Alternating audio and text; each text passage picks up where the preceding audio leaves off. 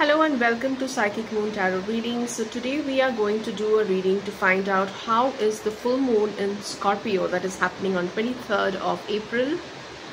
How is it going to affect you? So we have 3 piles here. Okay. Pile number 1 is the Rider card. Pile number 2 is the Clover. And pile number 3 is the Ship. Okay, so you can take your time and see which is the one that attracts your attention, and you can pause the video here and see which is the one that you want to listen to. The timestamps will be mentioned in the description box, so make sure you check the description box to go to the link or to go to the reading that you want to go to. Okay, so now let's start with pile number 1. Pile number 1, how is the full moon in Scorpio going to affect you? How is the full moon in Scorpio going to affect you?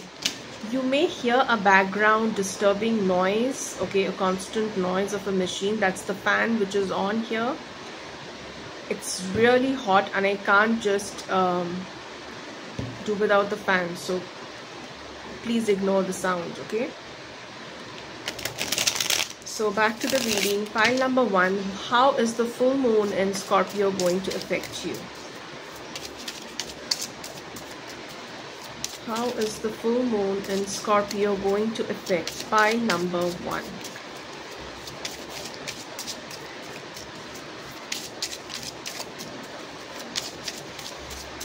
Pile number 1. Okay. Pile number 1, you may have a tendency to, feel a little lonely.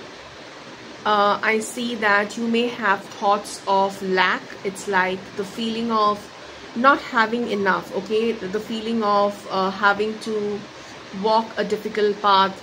It's like you would feel like there is no one around you who's really supportive of you, who's really taking care of you, or you really need that care, and you will feel a lack of that thing in your life, and that is going to make you feel a little heavy. That is, you will have the tendency of feeling lonely, okay? You will have the tendency of feeling left out in the cold. You would feel very cold. I can feel a very cold heart where you want the warmth of someone else, or you want the warmth of someone around you, but you are lacking it. It's a feeling of, feeling crippled, okay? You are feeling crippled. You feel like you are dependent on something, and you don't have the access to that dependency, okay? Pile number 1. What should you do? What is the advice? What is the advice for you? What is the advice for you on this full moon in Scorpio? Make sure that you are surrounded by people who are like-minded. So you are surrounded by people who, appreciate your skills, who appreciate your talents, okay? Be with your kind of people who vibrate on the same frequency as you do, okay? Because that will help you be in the right mind frame. That will help you keep yourself motivated. I see that involving in some kind of a group activity. It could be a group healing session, or it could be a group anything that involves a group, maybe a lesson that you get to learn in a group. Such kind of collaborative activities is going to boost your energy, okay? That is going to help you. What is the outcome of this full moon energy? What is going to be the outcome of this full moon energy? The outcome of this full moon energy is that you will learn to, put down things that are making you heavy. You will learn to, take on your plate what you can digest. Okay, you have the tendency of taking too much of work that you can't really handle, and then feel overwhelmed, and then feel crippled and demotivated and de-energized. But this full moon energy is going to teach you how to delegate your work, how to work in a group, how to work in a team, how to not take everything by yourself, how to make use of support that is available to you. Okay, probably you have support, but you are not very open to receiving support. Probably you don't let people in. Okay, and that makes you feel heavy. That it causes burnout, and you tend to indulge in this feeling of not being able to complete the task that you have in your mind. Regarding your finances, I see that if you are feeling a little tight, if you are feeling a little uncomfortable, I see that help is at hand. If you're applying for a loan, things are going to materialize. If you are reaching out for help financially, someone is ready to help you to, if you are planning to grow something, somebody is ready to invest in you, so that you grow together. So your advice is to not take everything on yourself. Please take the help that is available to you. So this full moon energy, pile number 1, I see that you are working, you're learning to work in a team. You're learning to not depend entirely on yourself and take the help that is available to you for your best growth forward. Okay, so that was for you, pile number 1. I hope this was helpful. Let's move to pile number 2. So pile number 2, whoever chose the clover, okay, let's find out how is the full moon going to affect you. So pile number 2, how is the full moon in Scorpio going to affect you? How are you going to feel like? What is the advice and what is the final outcome? So pile number 2, how is the full moon going to affect you?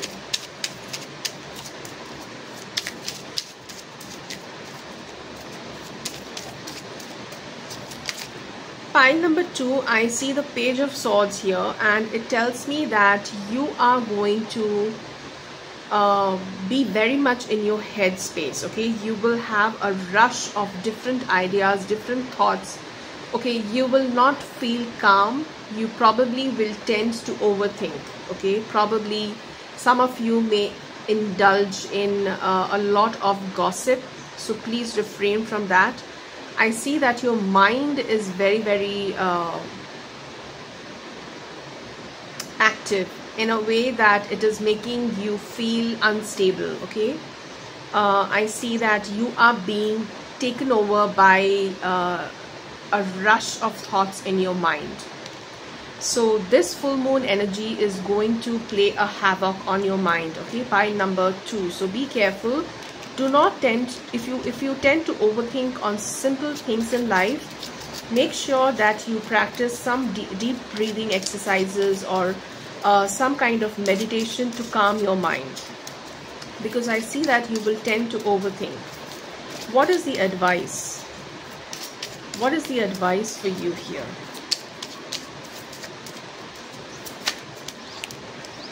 Your advice is to focus on, your advice is to focus. Since you have a ton of, this Page of Swords energy is about very childlike, erratic energy. It's like your mind doesn't have any focus. You have 10 thoughts running in your mind and you don't know which one to focus on. So your advice is the King of Swords, which is all about focus on getting the clarity of what you need to do ahead. Okay, make a game plan for yourself. Make a goal setting ritual for yourself, where you sit down with pen and paper and write down what are the goals that you want to achieve in the next 6 months or so. Or keep it short. Keep a goal for, if you can't focus for 6 months, then keep it short. Keep it for the next 1 month, okay, for the next full moon cycle. So your advice is to have very crystal clear focus, very sharp focus, so that your mind is not erratic, running around here and there, trying to distract you in different directions. Okay, pile number 2. What is the outcome of this full moon energy for you? Pile number 2, what is the outcome for you? I see that if you are into writing, if you are an author, you will have a difficult situation. If you might have a difficult time, you know, focusing on one topic, or focusing on something that you really should be focusing on. The outcome is that you will gain a lot of wisdom. Okay, I see that praying will help you gain a lot of wisdom. If you are like indulging in any kind of spiritual activity, will help you a lot. The Page of Swords, the King of Swords, and the Hierophant is telling me that this full moon energy is going to give you some very deep wisdom, which is going to unlock some very, very important keys in your life. You will gain access to some kind of knowledge that is going to be very deep and very useful in your life ahead. Okay, pile number 2, I see that you are unlocking your full intellectual potential. Probably you are thinking on a lot of different career opportunities that may be lined up for you, or maybe you are trying to figure out your skills in a deeper manner, and you are, you know, open to explore different avenues mentally. Okay, what are your different skills, your analytical skills, your verbal skills? What are the skills that you are good at? And you will understand, you will, you know, unlock that specific skill that you hold, so that you attain the power that you're looking for. Okay, for those of you who are in the field of writing, and for those of you who are in the field of taking judgments, of you know, judiciary work, for those of you who are into any kind of highly intellectual kind of career paths, this is a very, very beautiful effect of the full moon that you are getting on yourself. Okay, pile number 2. So this is a very, very lucky time for you. Make the most of it. Make your goals, make your set your goals and work towards it with full focus. This is going to lead to fruition 100%. Okay, pile number 2, that was for you. I hope that was helpful. Let's move to pile number 3. So pile number 3, whoever chose the Ship,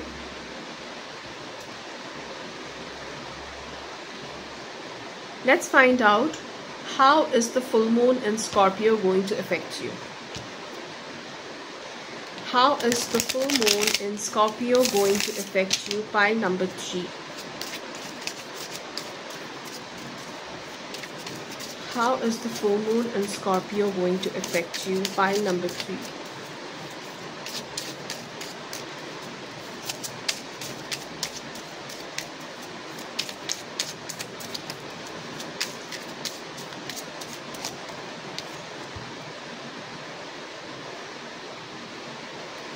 I have the Chariot. Very nice. This full moon is going to make you feel extremely driven. Okay, you are going to feel so motivated. You will feel that rush of motivation in yourself. You will have that self drive. You will have that strong self motivation. Okay, it's like the universe is pushing you. You feel a very strong push from the cosmos, from like internally your energy is very, very driven. Okay, you are on the right path, and you have a lot of confidence in you. You are feeling you feel that no matter what obstacle come your way, you are going to overtake all that. Okay, without any doubt. You have you have an enormous amount of confidence, and you know that you are moving in the right direction. What is the advice here though? Everything looks very nice for you. The Chariot card says it all. Pile number 3. I see the Fool and the 3 of Swords. I see that something has you know, caused a heartbreak in your life. Something has crushed your feelings. Something has made you feel sad, or something has broken your heart, but you have not given up. This has given you new hope. and this was a disguise, this was a blessing in disguise, because I see that because of this heartbreak you are approaching this path of taking a risk and stepping out of your comfort zone to move ahead in the direction that is aligned to you, okay, that is aligned to your higher purpose. So this is a very, very beautiful energy for you. Pile number 3, I see that this is a journey of your soul where you are ready to jump into a path that is highly, highly rewarding spiritually, emotionally, and also financially. So I see the advice for you is to not give up. Okay, the advice for you is to not give up. Don't pay attention to minor losses, minor failures, and always trust the path that you're in and be ready to leap into